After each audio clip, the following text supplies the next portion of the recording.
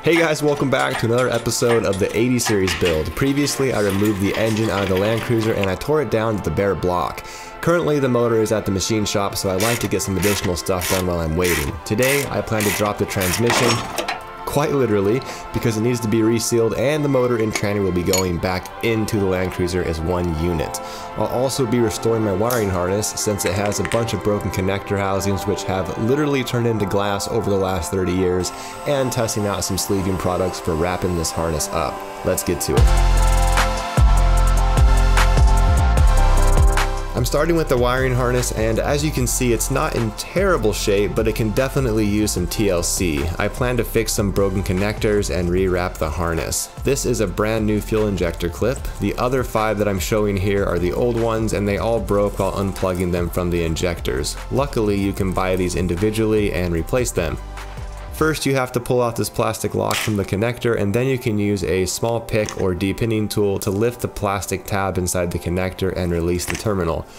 But when the harness is old and dried out, chances are this won't happen so easily. Out come the pliers, and it's time to make this plug no longer exist. Basically, the plastic is old and brittle and fused to those terminals, so I was not able to release them from the plug. They're essentially glass after 30 years, so they tend to be pretty easy to destroy and extract the terminals. After that is done, I simply take those terminals and reinstall them into the new plug and then put in that plastic lock. And now I have to do the same thing for the remaining injectors on the harness.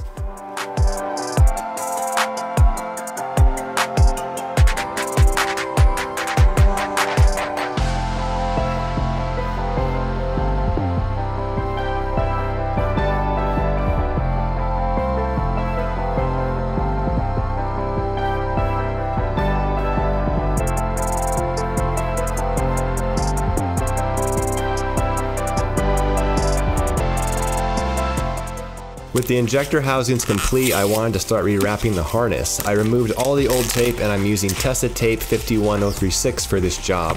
This tape is a high heat, flame retardant, and abrasion resistant tape that was specifically made for wiring harnesses that live in the harsh conditions of an engine compartment. For the breakouts, I tried using some split loom that I bought from Amazon, and while it looks nice, I found that I didn't really trust it on wiring that was going to be potentially prone to extremely high heat, such as the wiring that goes to the O2 sensors, and on the intake side of the block by the NOx sensors, which tend to get brittle from heat. This product says it can withstand 302 degrees Fahrenheit, but when put to the test by the heat gun, it melted nearly immediately, as you can see right here.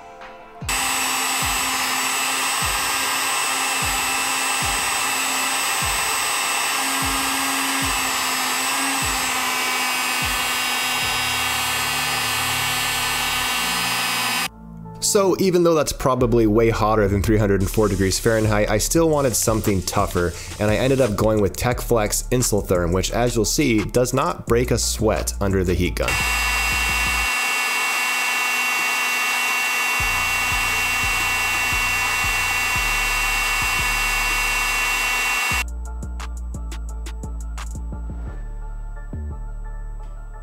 This is not a split sleeve, so I did have to depin all the connectors I planned to use the sleeving on, but the peace of mind was worth it to me to have something extremely heat resistant so that I don't have anything to worry about.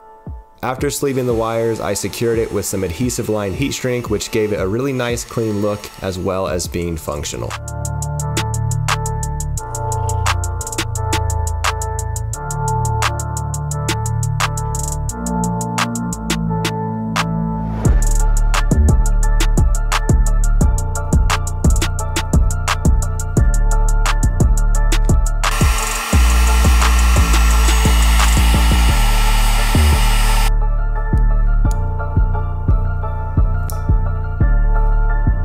This section of the wiring runs really close to the EGR, and what will happen is the wiring harness mount will break over time, and the harness will rest on the EGR and basically melt all the wires together.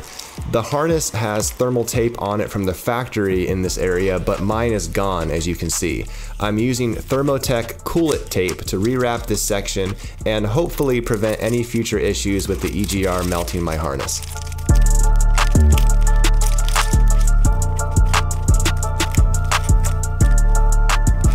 Alright. Alright, the wiring harness is finally complete, and I can't lie, that took a lot more time than I had expected it to.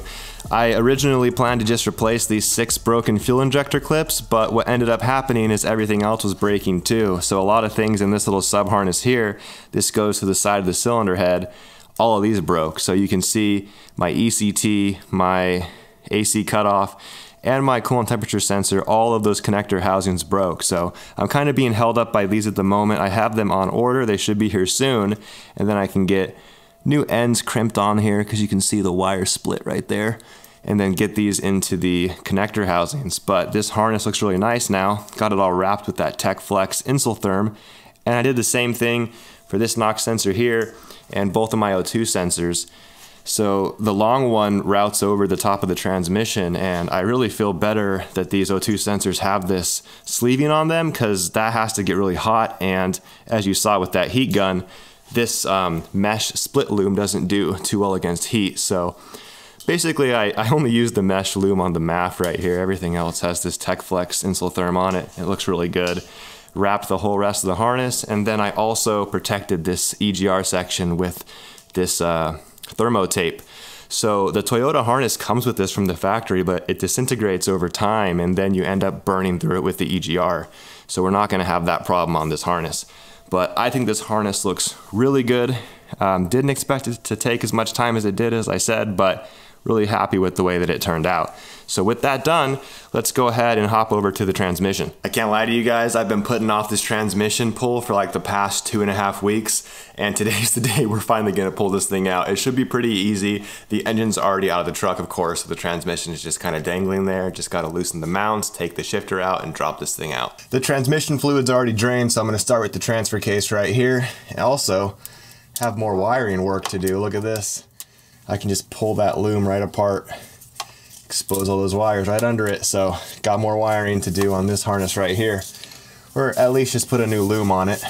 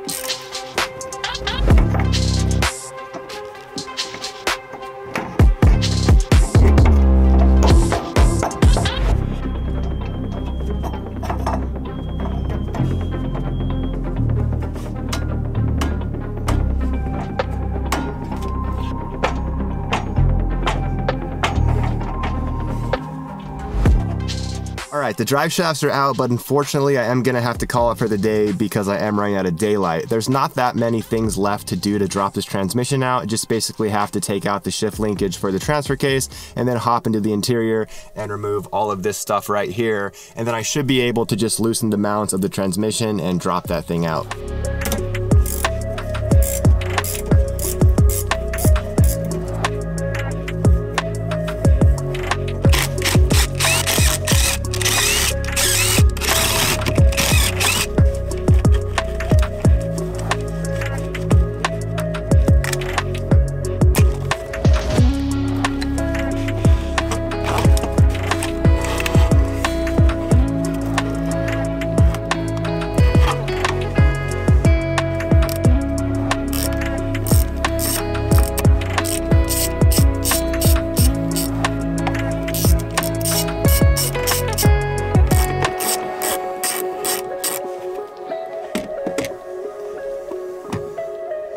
I think the transmission's ready to be pulled and everything that was in the way is now out of the way, but I better hurry up because it looks like it might start raining pretty soon. A couple of episodes ago I mentioned that the engine shouldn't come out of this thing without the transmission. It says that in the service manual, and it makes sense. We have these transmission cooler lines. Look how dirty that is. We have these transmission cooler lines that are now going to have to be fished like down and back as I take the transmission out. I pulled the sway bar, got that out of the way. Really stupid mounting decision, by the way. The bolt for that sway bar goes there. When you try to take it out, it just hits the suspension. And on that side, it hits the brake line. You have to pull off brake lines to get the sway bar bolt out. Not a very smart design, but we do have a lot of stuff packed in here, so maybe that's just how they had to do it. Anyway, enough rambling. I think I just have to pull the mounts off and drop this transmission out. And as I said, fish these lines smoothly out of there so that they don't catch on anything. I picked up this new Harbor Freight transmission jack, which should make things easier, hopefully, with this gigantic transmission under here. This thing's really big, and I didn't want to pull it with just a normal jack and, you know, your standard, you know, 2x4s, and poof, the thing hits the ground. So I decided to get an actual jack for this.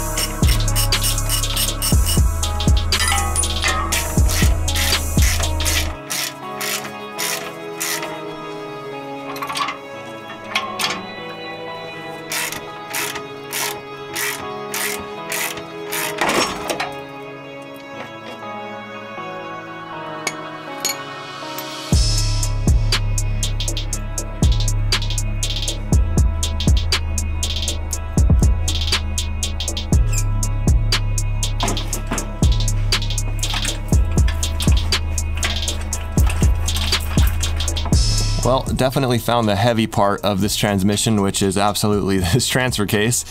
I set it up on the pan right there on the transmission jack and had to bring out another jack because the transfer case is so heavy, the whole transmission kind of pitched to the rear. So just rolling back both of them evenly, and we're getting this thing out. We're gonna have to jack up the actual landcruiser itself too to pull the transmission out of there. Hardest part so far has been getting those transmission lines out of the way, these guys right here.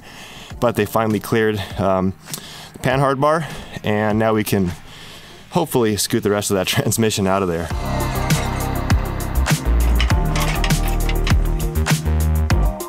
This is a really sketchy thing I'm doing. There's a pretty high chance this whole thing falls.